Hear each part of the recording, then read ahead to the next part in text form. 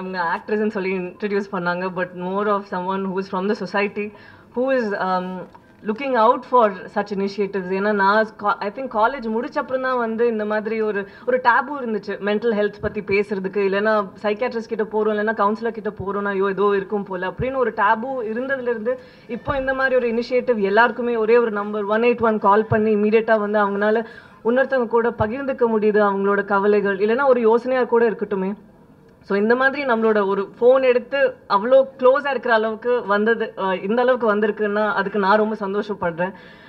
And இது ஒரு அவ்வளோ ஈஸியான டாஸ்க் இல்லை. ஏன்னா இப்போது நம்ம எல்லாருக்குமே வந்து we are all grown up from ஒரு குட்டி வயசுலேருந்து ஏதாவது ஒரு ட்ராமா நடந்திருக்கும், இல்லைன்னா இப்போ நமக்கே வந்து அதை வச்சு தான் நம்மளோட பர்சனாலிட்டியே ஃபார்ம் ஆயிருக்கும்.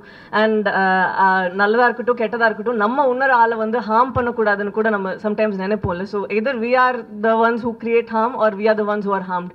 அண்ட் அந்த மாதிரி இருக்கிற ஒரு செட்டப்பில் அது வந்து நம்மளோட க்ளோஸ்டாக இருக்கிற ஒரு அம்மா அப்பாவாக இருக்கட்டும், இல்லைனா ஹஸ்பண்ட் ஒய்ஃப், இல்லைனா ஃப்ரெண்ட்ஸ் ஏதாவது இருக்கும்போது நம்மளால இன்னொரு ஆள்கிட்ட பேசுறதுக்கே கஷ்டமாக இருக்கும்போது we need another source of help. அந்த மாதிரி தான் வந்து நான் இந்த இனிஷியேட்டிவை பார்க்குறேன். And it's been a year since that this has happened. And you'll have to forgive me, ஏன்னா எனக்கு இது தெரிய வந்துச்சு ஐ திங்க் ஒரு மாதத்துக்கு முன்னாடி தான். And I urge the media friends and even I'll tell my own friends that we need to speak about this more. ஏன்னா இது வந்து இன்னும் நிறைய பேரை போய் ரீச் பண்ணும். ஏன்னா நிறைய பேருக்கு இது வந்து தேவை இப்போ. And I'll have to first congratulate and thank all the counselors who've been there. ஏன்னா கண்டினியூஸாக மேம் சொன்ன மாதிரி ஒரு 500 கால் பக்கம் வரும் இல்லை பர் டே. அவ்வளோ கால் வருது. ஒரு விளையாட்டு காலாக இருந்தால் கூட அதை எடுத்து அதை வந்து சீரியஸாக எடுத்துக்கணுமா, இல்லை யாராவது விளையாட்டுக்காக வந்து சீரியஸ்னஸை மறைச்சி வைக்கிறாங்களா, இவ்வளோ பார்த்து பண்ணும்போது அந்த கவுன்சிலர்ஸ்க்கும் வந்து ஒரு எக்ஸாஷன் கம்பேஷன் ஃபெட்டிக் அவ்வளோ விஷயம் நடக்கும்ல. அவங்களாலையும் அவ்வளோ தாங்கிக்க முடியுமா என்னென்னு they'll have to look out for their own health. So I'm extremely happy and thankful that நம்ம சொசைட்டிக்காக for the women. And இங்கே நான் ஒரு இந்த கிளிப் நீங்கள் இப்போ காட்டினீங்கல்ல, அதில் எப்படி ஸ்கூல் சில்ட்ரனுக்கு கூட beat men R women girls and boys அவங்களுக்கு இப்போ கூட அங்கே வரைக்கும் போய் ஒரு எஜுகேட் பண்ணி அவங்களுக்கெல்லாம் வந்து எந்த விதத்தில் வந்து நம்மளே மோல்ட் பண்ணிக்க முடியும் இந்த சொசைட்டியில் இந்த டே அண்ட் ஏஜ்லங்கிறது வந்து காட்டும் போது it's so nice. And I'm very thankful that I'm here. And எல்லாத்துக்குமே again 1 year anniversary ன்னு சொன்னாங்க. May this grow. இன்னும் நிறையா lives வந்து நீங்கள் ஹெல்ப் பண்ணும். And it was so nice to see their journeys. And thank you so much for having me here today. Thank you. ஒரு ஆண்டு முன்னாடியே நம்ம இந்த ஒரு சின்ன ஒரு கவுன்சிலிங் சென்டர் நம்மளோட கமிஷனர் ஆஃபீஸில் தொடக்கி வைக்கணும் அப்புறம் ஆரம்பிச்சினோம். அப்புறம் நிறைய பேர் சொன்னாங்க சார் ஏற்கனவே நிறையா கவுன்சிலிங் சென்டர்ஸ் இருக்குது, சோஷியல் வெல்ஃபேர் டிபார்ட்மெண்ட் நடத்திட்டு இருக்காங்க, நீங்களும் அவங்கள்ட்ட ஃபண்டு கொடுத்துட்டு அவங்கள்ட்ட கவுன்சிலர்ஸ் வாங்கிட்டு புதுசாக ஆரம்பிச்சிருக்கீங்க. இது அந்த ஸ்கேலுக்கு பண்ணும்போது என்ன எஃபெக்ட் இருக்கும்? ஒரு சும்மா ஒரு பேருக்காக வைக்கிற மாதிரி தெரியுது, இல்லைன்னா உண்மை ஏதாவது ஒரு எஃபெக்ட் இருக்கும்? எதுக்கான சொல்லியாச்சும் ஒரு வாட்டி நிர்பயாவில் ஒரு கவுன்சிலர் ஓப்பன் பண்ண போகிறோம், நடத்தி ஆகணும் மாதிரி ஒரு கம்பல்சரியாக பண்ண போகிறீங்களா, இல்லைன்னா இதை ஒரு சீரியஸான ரிசல்ட் மாதிரி இருக்கும்? ஸோ இன்றைக்கி ஒரு ஆண்டு முடிச்சுட்டு கட்டாயம் சொல்ல முடியும். டெஃபினட்டாக ஒரு very very positive step that we took. ஒரு ஆண்டத்தில் நம்ம ஒரு 500 கேஸ் மேலே கவுன்சிலிங் பண்ணிவிட்டு நம்ம 3 கவுன்சிலர் ஏபிள் கவுன்சிலர்ஸ் வச்சு அதில் 134 கேசஸ்லே பாசிட்டிவ் ரிசல்ட்ஸ் கொண்டு வச்சுருக்கோம். அந்த சக்ஸஸ் ரேட் பொதுவான பார்த்தீங்களான்னு நீங்கள் எந்த சைக்கலாஜிக்கல் சென்டரில் போயிட்டு பார்த்தானா வேறு இது ஹாஸ்பிட்டல் போய்ட்டு பார்த்தானா எந்த ரேட் இருக்காது. அது ஃபார் வாட் ரீசன்ஸ் எதுக்காக வந்திருக்குன்னா இது ஒரு personal involvement of our counsellors. So definitely நம்ம 3 கவுன்சிலர்ஸ் அவங்களுக்கு ஒரு நன்றி சொல்லணும். And they have done a great job through 1 year. இதே சக்ஸஸ் பார்த்துட்டு நம்ம இப்போது நமக்கு அங்கே ஒரு சின்ன இடம் இருந்தது. So we thought that let them get a bigger place. இதுக்காக நான் வரும்போதே குழந்தைகள் வருவாங்க சேர்த்து, அண்ட் ஃபேமிலிஸ் வருவாங்க. அங்கே கொஞ்சம் இடம் கம்மியாக இருந்தது. இங்கே வெளியே கூட ஒரு பார்க் மாதிரி ரெடி பண்ணிட்டு நம்ம இருந்தாலும் ஒரு குழந்தைகளுக்கு ரெடி பண்ணிடுவோம். அங்கே உள்ளே ஒரு ரிசப்ஷன் சென்டர் மாதிரி இருக்குது. அப்புறம் 3 டிஃப்ரெண்ட் கவுன்சிலர்ஸ் கூட 2 கவுன்சிலர்ஸ்க்கு இடம் வச்சுருக்கோம். இப்போது சோஷியல் வெல்ஃபேர் டிபார்ட்மெண்ட்டில் நமக்கு 2 கவுன்சிலர்ஸ் இன்னும் கொடுக்க போகிறாங்க. ஸோ இதுக்கு மேலே இங்கே ஃபங்க்ஷன் ஆகும்போது 5 கவுன்சிலர்ஸ் வச்சுட்டு நம்ம அந்த சென்டர் நடப்போம். So definitely there will be further progress in this. இது தவிர ஒரு சின்ன ஒரு விஷயம் ஆட் பண்ணிக்கலாம் நினச்சேன் நான். ஒரு இந்த சென்டர் மொத்தம் இல்லையா, நம்ம அவுட்ரீச் ப்ரோக்ராம் ஆரம்பிச்சிருக்கோம். இப்போது அந்த அவுட்ரீச் ப்ரோக்ராமில் MOU சைன் பண்ணியிருக்கோம் with sociology and social work department. அவங்களுடைய ஸ்டூடெண்ட்ஸ் வந்துட்டு அவங்க நம்ம கவுன்சிலர்ஸ் கைடன்ஸில் வீட்டில் கூட போயிட்டு ஒரு அவுட்ரீச் ப்ரோக்ராமே நடப்பாங்க. ஸோ இங்கே மட்டும் வந்து தேவையில்லையா, சப்போஸ் ஒரு ஃபாலோஅப் தேவைப்பட்டது, ஸோ அவங்க அந்த students they can go up to the home, வீட்டில் கூட போய் அவங்க ஒர்க் பிளேஸில் போய் they will be helping those people in the outreach programல கூட கவுன்சிலிங் கொடுக்கறதுக்கு அவங்கள ட்ரெயின் பண்ணிட்டு இருப்போம். அண்ட் அவங்களுக்கு என்ன பெனிஃபிட்னா they'll get experience and certificates from us. So the outreach program நம்ம புதுசா first time we are going trying and start it.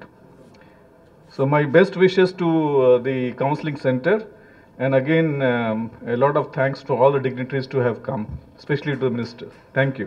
மாண்பு முதலமைச்சர் தளபதியார் அவர்கள் பொறுப்பேற்று 20 நாள்ல எங்களுக்கு கொடுத்த உத்தரவே அதுதான். நம்முடைய தமிழகம் பெண்களுக்கு பாதுகாப்பான ஒரு தமிழகமாக இருக்க வேண்டும், குழந்தைகளுக்கு பாதுகாப்பான ஒரு தமிழகமாக இருக்க வேண்டும். ஆகவே அதற்கு என்னெல்லாம் செய்யலாம், என்ன பண்ணலாம், உங்களுடைய துறையினால் செயல்படுத்தப்படும் சட்டங்கள் என்ன, அந்த சட்டங்களில் என்ன தொய்வு இருக்கிறது என்றெல்லாம் ஆய்வு பண்ணி ஒவ்வொரு நாங்களும் துறையை போட்டு, அதுபோல் அவர் காவல்துறையில் உள்ள அதிகாரிகளை எல்லாம் எந்த அளவுக்கு இந்த குழந்தைகள் மற்றும் பெண்களுடைய வழக்குகளை தீவிரப்படுத்த வேண்டும், விரைந்து முடிக்க வேண்டும், சீக்கிரம் குற்றப்பத்திரிகை தாக்கல் செய்யணும், உடனடியாக எஃப்ஐஆர் போடணும் என்ற முறையில் இன்றைக்கி வந்து வேகமாக கடந்த 1.5 வருஷமாக உடனடியாக எஃப்ஐஆர் போடப்படுகிறது, குற்றப்பத்திரிகை தாக்கல் செய்வது வேகமாக பண்ணப்படுகிறது. பழைய காலங்களில் நடந்த குற்றத்துக்கு கூட இன்றைக்கி மனு கொடுக்குற நிலைமை, கோரிக்கையாக புகாராக கொடுக்கக்கூடிய ஒரு நிலைமையை உருவாக்கி உள்ளோம்.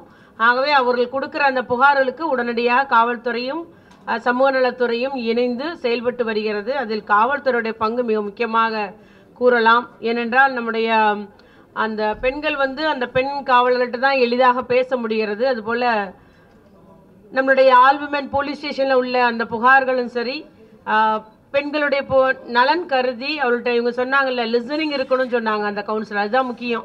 அவங்களோட குறைபாடை நம்ம கேட்டாலே பாதி அவங்க மனசில் உள்ளதான் கொட்டினதும் ஓகே ஆயிடுவாங்க.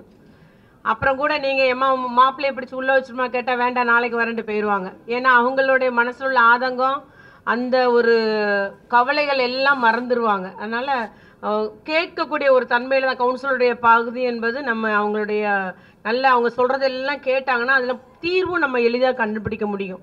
யார் எந்த சைடு மிஸ்டேக் இருக்குது, இவங்க சைடு தானா, இல்லை ஹஸ்பண்ட் சைடா, இல்லை மாமியாரா என்னன்றது நம்ம வந்து கதையை கேட்கும்போதே வந்து அவங்களுடைய அனுபவத்திலே கவுன்சிலிங் வந்து நம்ம முடிவு பண்ணிக்கலாம். அதனால் இந்த சென்டர் வந்து முதலமைச்சருடைய எண்ணத்திற்கேற்ப இந்த சென்டர் செயல்பட்டு வருகிறது என்பதை நான் இங்கே குறிப்பிட விரும்புகிறேன். நம்முடைய நிர்பயா ஃபண்டிலிருந்து தொடங்கப்பட்டதுனால அதே ஒரு பேர் இது தாங்கி செயல்படுகிறது. Nirbhaya specialised counselling centre for women and children என்ற ஒரு பெயரை தாங்கி செயல்படுகிறது. அவங்க வந்து நல்ல முறையில் செயல்பட்டது. இன்றைக்கி வந்து அவங்களுக்கு இன்னும் வசதியான ஒரு இடம் கொடுத்துருக்குறோம். எப்போவுமே வந்து கொஞ்சம் ஒரு தனியாக உட்கார்ந்து கவுன்சிலரும் பாதிக்கப்பட்டவர்களும் பேசும்போது மிகவும் எளிதாக அதில் தீர்வு காண முடியும். அதனால் ஒவ்வொருத்தருக்கும் ஒவ்வொரு ரூம் இங்கே ஒதுக்கீடு செஞ்சுருக்கிறாங்க, ரிசப்ஷன் இருக்கிறது, தனியாக அவங்க ஒரு ஃபோன் நம்பர் இருக்குது, வாட்ஸ்அப் நம்பர் இருக்குது, இமெயில் அட்ரஸ் இருக்குது. ஆகவே எந்த ஒரு பிரச்சனைனாலும் சரி, மட்டுமல்லாமல் 181 பெண்கள் உதவி எண்களும் சமூக நலத்துறையிலிருந்து இப்பொழுது கூடுதலாக ஸ்ட்ரென்தன் பண்ணப்பட்டு நல்ல முறையில் தமிழகம் எங்கும் செயல்பட்டு வருகிறது அந்த உதவி எண்ணும். ஆகவே சென்னைக்கு மட்டும் உள்ள இந்த சென்டர் வந்து இத்தனை எண்கள் இருந்தாலும் 181 உள்ள நம்பர் கூட காவல்துறை சம்பந்தப்பட்ட இல்லை கவுன்சிலிங் சம்பந்தப்பட்ட அவருடைய கோரிக்கை புகாராக இருந்தால் இந்த சென்டருக்கு தான் பரிந்துரைக்கப்படுகிறது. ஆகவே எல்லாம் சென்னையில் உள்ள கிரேட்டர் சென்னையில் உள்ள எல்லா பெண்கள் சம்பந்தப்பட்ட புகார்களுமே ஒருங்கிணைக்கவும் ஒரு வாய்ப்பு கிடைக்கிறது. நேரடியாக காவல்துறை செயல்படுத்துறதுனால அந்த காவல்துறையுடைய உதவியும் எளிதாக பெண்களுக்கு கிடைத்து விடுகிறது. இதில் வந்து சட்ட உதவி வழங்கப்படுகிறது, நமக்கு கவுன்சிலிங் ஆற்றுப்படுத்துதல் வழங்கப்படுகிறது, காவல்துறையுடைய உதவியும் நமக்கு கிடைக்கிறது என்ற முறையிலே பெண்களுடைய நலன் மற்றும் பாதுகாப்புக்காக இந்த சென்டர் நல்ல முறையில் செயல்பட்டு வருகிறது. ஏற்கனவே முதலமைச்சர் ஒரு பெண்களுக்காக உதவி ஒரு வெஹிக்கிள் வாங்கி கொடுத்துருக்குறாங்க. எல்லா இடமும் ரவுண்டட். நம்ம சென்னையில் மிகவும் எளிதாக ஒரு ஃபோன் வந்தாலே உடனடியே அந்த வண்டி வந்து ஸ்பாட்டுக்கு போயிடுது, வேகமாக போய் அவங்கள ரெஸ்கியூ பண்ணுறது, அவங்களுக்கு உள்ள அந்த பிரச்சனையிலேருந்து மீட்டெடுப்பது மிக எளிதாக இந்த காவல்துறை, சென்னை காவல்துறை நல்ல முறையில் செயல்பட்டு வருது. அதுபோல் எல்லா இடமும் சிசிடிவி கேமரா வச்சுருக்கிறாங்க. டிரான்ஸ்போர்ட் டிபார்ட்மெண்ட் மூலம் அந்த பஸ்கள்லேயும் கேமரா வச்சுருக்குது. வைக்கப்பட்டுள்ளது. இவ்வாறு நம்முடைய தமிழக அரசு, ஒன்றிய அரசு மற்றும் தமிழக அரசினுடைய பங்காக இந்த நிர்பயா நிதி தமிழக அரசின் சார்பில் எல்லா ஒரு பெண்களின் பாதுகாப்பு மற்றும் அவளுடைய நலனுக்காக இந்த நிதி நல்ல முறையில் செயல்படுத்தப்பட்டு வருகிறது. அதில் ஒரு திட்டம் தான் இந்த ஒரு சென்டர். ஆகவே இங்கு நம்ம தைரியமாக அனுபவஸ்தர்லாம் வந்து பேசினாங்க, நான் இன்னைக்கு என்னுடைய லைஃப் எப்படி இருக்கு அப்படின்ற மாதிரி. ஆகவே அதை கேட்க மிக்க மகிழ்ச்சியாக இருந்தது. என்ன நோக்கத்துக்காக மையம் தொடங்கப்பட்டதோ அந்த நோக்கத்தை இது மையம் கொண்டு வருகிறது. பெண்களுக்கு ஒரு ஏன்னா நம்ம எளிதாக நினைச்சிருவோம். ஒருத்தங்க என்கிட்ட பேசினாங்க, எப்பவுமே குடும்பத்தை சேர்ந்துருன்னு சொல்றீங்களே, எதுக்கு உங்க டிபார்ட்மெண்ட்ல என்கிட்ட கேட்டாங்க. நம்ம அவங்க பிள்ளைகளுடைய லைஃபை பார்க்கணும். ஒரு தகப்பன் வந்து பிள்ளை ஸ்கூல்ல வந்து ஒரு ஸ்வீட் வாங்கி கொடுத்துட்டு போனா பக்கத்து பிள்ளைக்கு கவலையா இருக்கும். எங்க அப்பா வரலையேன்னு பயங்கர கவலை. வீட்டுல போய் கேட்பான், ஏமா அப்பா வரல, அப்பா நாளைக்கு வந்தாதான் ஸ்கூல் போவேன்னு சொல்லுவாங்க. அந்த அளவுக்கு அவங்க மனசு பாதிக்கும். ஏன்னா எல்லாம் சில குழந்தைகள். ஆகவே இவங்க ஒரு சின்ன பிரச்சனைக்காக, சின்ன ஈகோவுக்காக பிரிஞ்சு போகும்போது பெண்களுக்கும் பாதுகாப்பு அளிக்க வேண்டியது இருக்குது. அவருடைய வாழ்வாதாரம் பார்க்கணும். பிள்ளைகளுடைய எதிர்காலன்றது நிச்சயம் பாதிக்கக்கூடியதாக இருக்கும். ரெண்டு, தாய் மட்டும் தகப்பனுடைய அன்புக்கு ஏங்குகிறதா இருக்கும். எவ்வளவுதான் தாய் நல்லா பார்த்தாலும் தகப்பனுடைய அன்புக்கு ஏங்கும். எங்க அப்பா மட்டும் வரலையேன்னு ஏங்கும். எவ்வளவுதான் தகப்பன் பார்த்தாலும் எங்க அம்மா இல்லையேன்ற இந்த ஏக்கம் வரும். அது மனசை பாதிக்கும்.